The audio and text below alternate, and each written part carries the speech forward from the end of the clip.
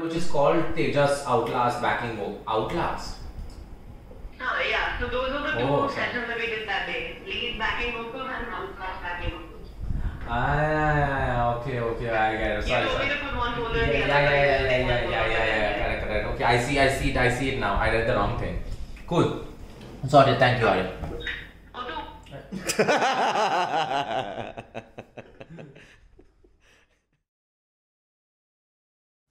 All right.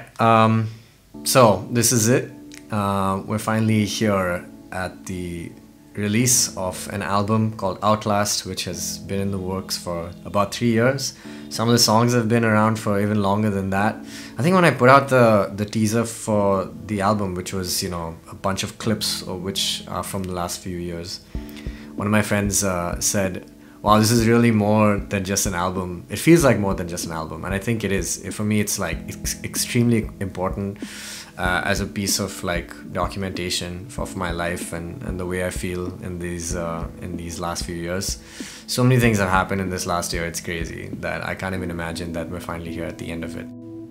In the music industry today, in any field, like survival is a human being's basic instinct. Forget even in your field of work, like in life, generally speaking. So it's difficult to really say it's just about work, or it's just about music, or it's just about your art form. So Outlast to me is just an expression of that survival is the basic instinct of every human being. You want to outlast them all is what kind of the lyric means to me.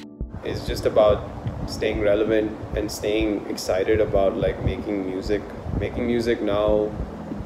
There are lots of struggles and there are lots of challenges, either financially or just logistically, because we're getting older. We need to like be smart about it and not just go through it like it's a fun game. Like I think everyone starts with it being a fun experience, but I think you learn a lot from the fun experiences on how to just be better at it, and all of that plays into like the material that you write.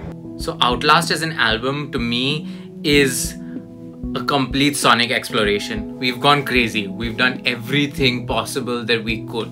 We've thrown synths in, we've thrown strings in, we've thrown horns in, we've got acoustic drums, electronic drums, and it wasn't like, okay, fine, because we have to paint different pictures, are we like using all these different textures? It was just the songwriting and the music kind of said, okay, fine, do this. And it came naturally. It wasn't like, oh, we must write an electronic part in this song, which is why we must do it. It felt like more of an organic process in the sense of what was supposed to happen per song. Adil, JJ and I have tried really hard to kind of make music that is very easy to listen to, but is complex in structure and has the best of the best when it comes to like the way that it's been created and processed and edited and mixed. When you listen to the album, you get a bit of diversity, which calls for a different sonic approach and like note selection, just musical decision making.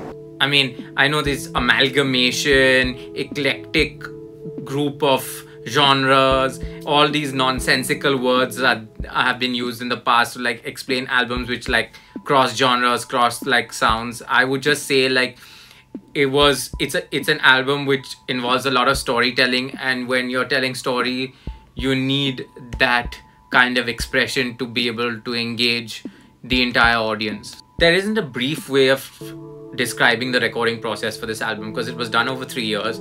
It was done in every possible way you can imagine, all the way from like doing demos in a jam room and producing on top of it, to starting completely in the box electronically and chopping up loops that we recorded.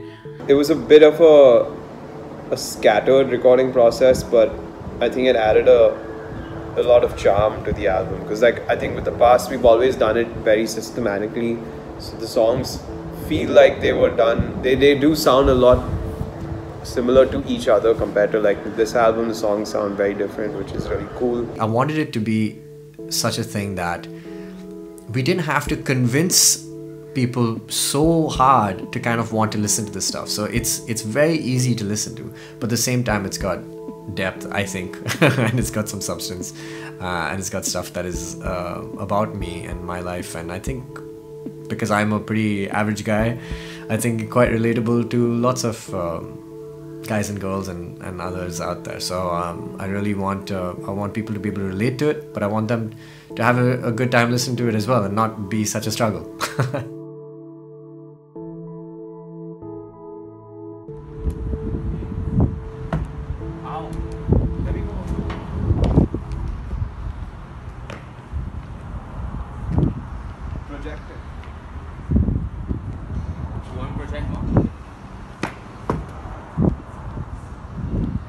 I believe all music is about community, and any art form is about community. And yes, you can be one artist, but there are a lot of other artists around you that shape you.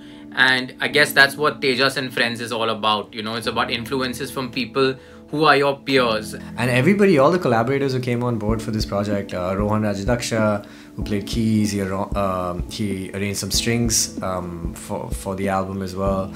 Reese Sebastian, who is an amazing sax player, also just a great musical mind. Apuv Isaac Lala, who plays the guitar solo on Outlast. They're like a bunch of people who've like sprinkled little bits onto this album. Arya, when she was tracking, gave like harmonies. Malika obviously is part of the band. Malika Barrett, amazing vocalist, and somebody who I feel like I've been searching for a long time. Somebody whose vocal kind of timbre matches my own like very, very like perfectly. And it's amazing to find these people kind of come together at this point of time in my life to provide different parts of the album that I couldn't have done myself. Before the fall, outlast them all.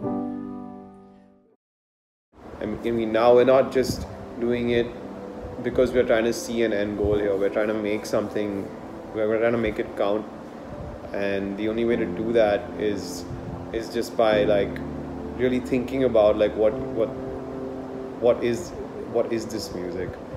So like all these past learnings have come into play, and it's made a new process in how we've been writing the music. So the music is just standing on a lot more solid ground, and there's a lot of fresh ideas to make it outlive and outlast anything that the band has done before this.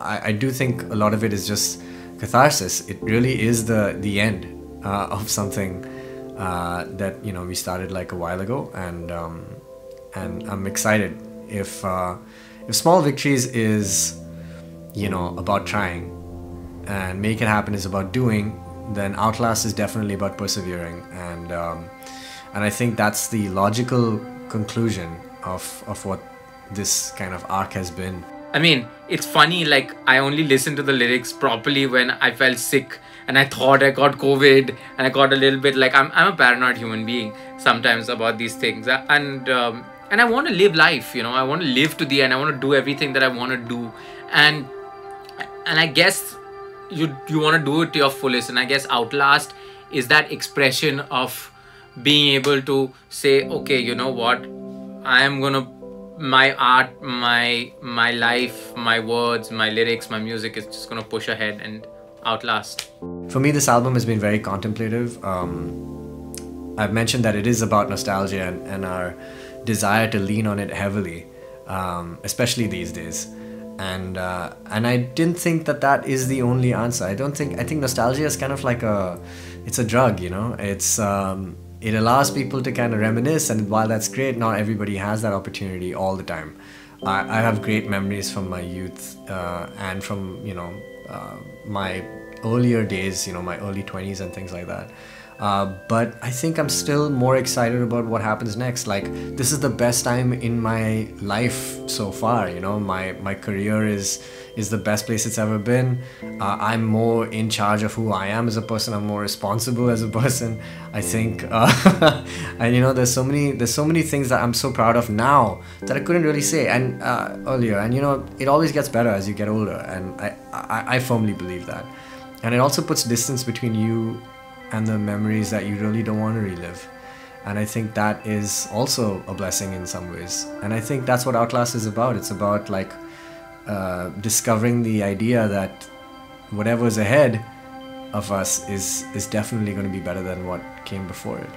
And I truly need to believe that.